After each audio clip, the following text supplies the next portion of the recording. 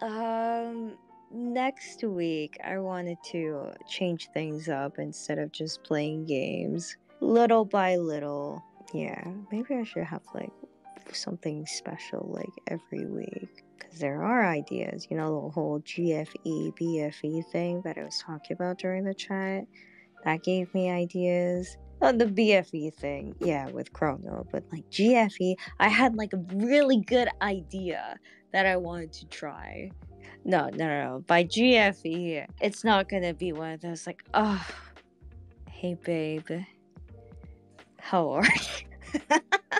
No, it's not gonna be that. It's gonna be something interesting. This is the GFE. No. See, the GFE I was thinking was more like, oh, you read my message 10 seconds ago. Why aren't you responding to me, huh? Are you talking to other girls, huh? Who's the other girl that you're talking to? Huh? Am I just not good enough for you? Do I just not cut it? Huh? Is that what this is? That's the GFE. Toxic GFE. Yeah. But that is the real GFE. Also, the other GFE is, I guess, so like if you ignore them for 10 seconds, it's bad. But if she ignores you, then that's valid and you're giving her space. But also, if you just leave her hanging for too long, then that just means that you don't care about her.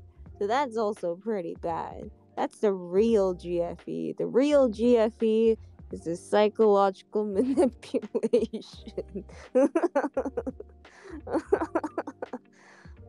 Yeah, it's all about the psychological otome game. And then you're gonna think to yourself, man, I wish I was single. And then you realize that you are. And then people laugh at you. You'll never win. Woman.